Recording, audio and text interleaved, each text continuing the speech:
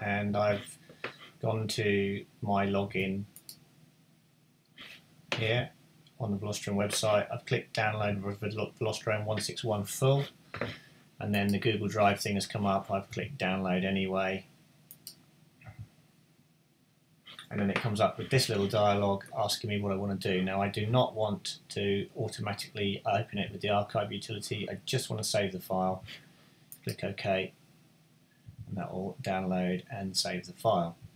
So that's the first step, and that will go into my downloads directory. So I shall be back in a moment with the second step, which is how you remove the quarantine data from the file so that it doesn't quarantine it and stop the patcher from working when you start VelociDrone.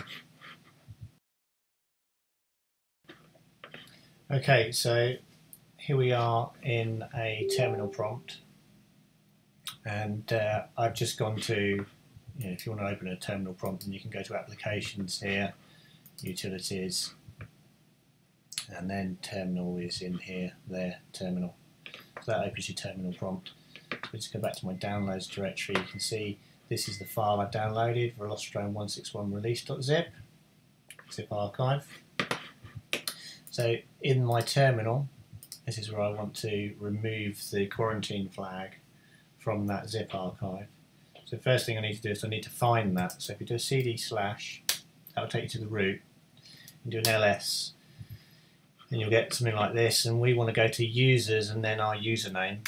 So go to users, do an ls, and my username is Backcave Games, cd Backcave Games, change to that directory, and then in here you can see here is the downloads directory. I'm doing ls to list the files. There's the downloads directory, so cd downloads, ls again, and now we see the file that I want to work on. So in here I can now type etc, and let's get this right, etc. VelociDrone, there we go. If you hit tab when you've typed part of a name, it will fill in the rest for you. You can see here it's got the quarantine flag on it, and that's what I want to remove. So to remove that, you do etc -d for delete,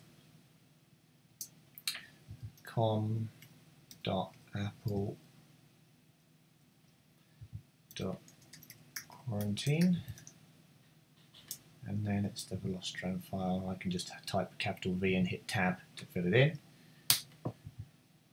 And now if I just hit the up arrow on my keyboard, it will show you previous commands. And if I just do the etc again on the zip file, you can now see that it's no longer quarantined. So at this point you can now go up here and do your open with archive utility, or double click it if that's what you want to do, and that'll unpack that, and then it will run fine without coming up with the patch version file error.